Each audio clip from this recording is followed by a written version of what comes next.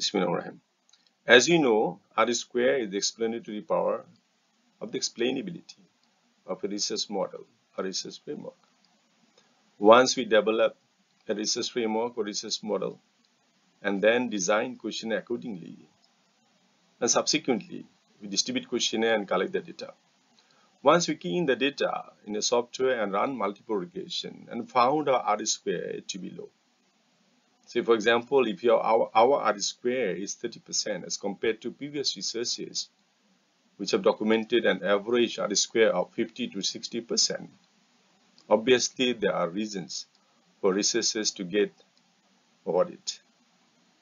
So there are a number of ways we can increase or improve the R square. Number one, if your record sample size is 386 and your R square is 30%, what you can do, you can distribute another 50 and collect back the responses and key in and run the multiple regression.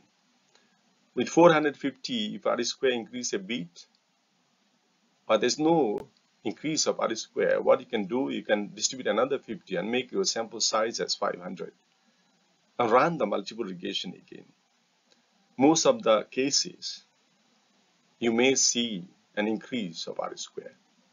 If this method doesn't work, then you have to proceed to the next method. Number two, by dropping variables. In your framework, if you have 5 independent variables and 1 dependent variable, and say, for example, you found your 3 independent variables have significant impact on the dependent variable and other 2 do not have any effect.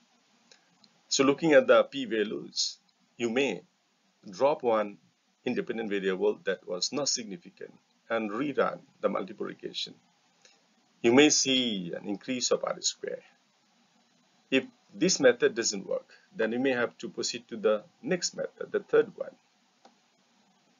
This method could be painful and time consuming. You have to drop the variables that were not significant, and then you add 2 new variables. And then you design questionnaires again, you distribute again, collect the data, key in, and run multiple regression again. Most of the cases, this method works very well. Now, if you do not want to go through that painful and time-consuming process, you may follow the fourth one. This method, of course, requires you to be an expert in SPSS, or at least very good in SPSS. In this video, I'm going to show you how can you increase or improve your R square without increasing the sample size, without dropping or adding variables. Of course, this method is tactical and technical. So be with me until the end of this video and learn how can you increase the R square. Thank you.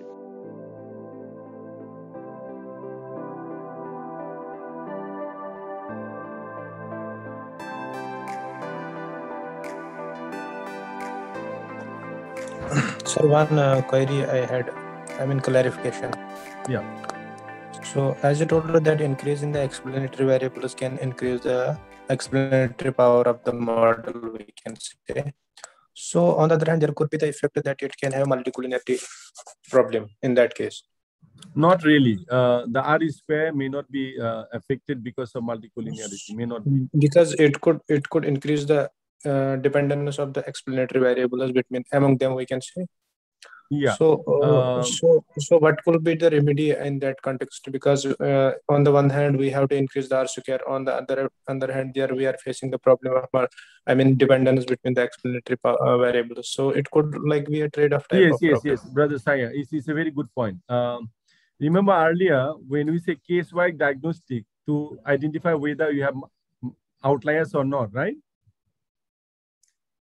If you take out the outliers, the R square will increase dramatically.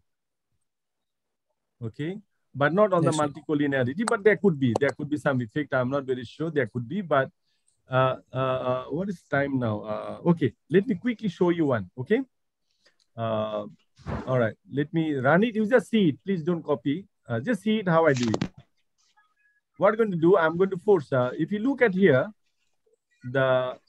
here, can you see these two bit out of the train, right? the normality. Yes, sir. These two are out of Yes, the yes. train. There are 3 responses out of the train. I want to take them out. So how can I take them out? So I go to run regression. Please don't do it. Just follow it. Just follow it. Okay, I go here. Then I go to statistics. And you can see outliers. The standard deviation was 3, right? I Yes, put sir. it as 2.8. Possibly these 2 will be out. Let me see. Don't run it. Just see I run it and whether I can capture these 2. Yeah, I captured already 1. Can you see here? 16. Yes, sir. Yes, sir. 16 is outlier now with 2.8. I reduce a bit. That's how we can improve the R square. Just to show you. Now I'm going to drop that reflects that we have to decrease. I mean, we have to decrease the. We can say variability in the data as you decrease it from 3 to 2 point something. Yes, yes. So yes. on this, but do not reduce indicate... too much. Do not reduce too much. A bit, you know. So I put 3 to 2.8. Run it first. Then if you do not get anyone, then you reduce to 2.7. Then reduce to 2.6. That's how we do slowly. You cannot drastically reduce. Then there'll be a lot. That is in the software what we are doing. In the practical what we are doing, like when we are formulating the model, sir. Yeah. When we are running the case, like we are running the model with 2 or 3 explanatory variables, we get R square like something. So is it that we have to delete what we can delete from the model? What I am saying is that so that we will reflect that in the like some manuscript as well, like in a paper or that. On the model, you can't really take out anything. Like this is what you showed us that we can do in the SPSS or that. Yeah. You can take out certain responses that may have corrupted your findings, but you cannot drop variables. If you drop variable, your R square going to reduce further. So it could be a problem when we are decreasing the variables. Then we will face the problem that we will not be able to draw complete inferences. We can say what is our objective regarding that. Yeah. The variable that we have, it could be a misspecified type of model, we can say. Yeah. When you are dropping variable, your R square will further reduce, will not increase.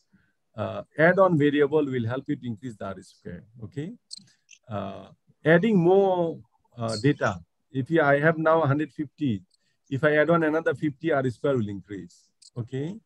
And the other way is dropping these outliers. Let me show you how I drop outliers. I'll just do one quickly. Sorry. Okay, I go to data. I go to select cases. You just see it. Please don't do it. Just see me. If condition satisfied, if, then I have case is 16. Identification number. Then I put this sign. Then I put 16. Then I continue. And I press OK. And then when I go to data, where is the data? SPSS. When I go to data, you can see 16 already taken out. Do you see on the left side? 16 is taken out. Yes. It's taken out already. So now I run and see whether your R square increase a bit. I just drop only 1. And now I run it. And what is R square now? 22.8%. Am I right? Yes. Okay. Earlier was how much? 21. Okay. You can see I just drop 1 case. I already increased almost 2% R square. So if I reduce to 2.6, and then there will be fewer outliers, I drop it, I run it. But you cannot go below 2, the standard deviation. You should not go below 2. Shall I continue now? Okay, sir. Okay. Thank you. All right. So this is one way you can increase R square. Of course, the first one will always advise you automatically the outliers will be there out of 3 standard deviation. If not, then you can reduce a bit. Or you distribute more questionnaire, collect data key in and run it again. That is also possible. Okay.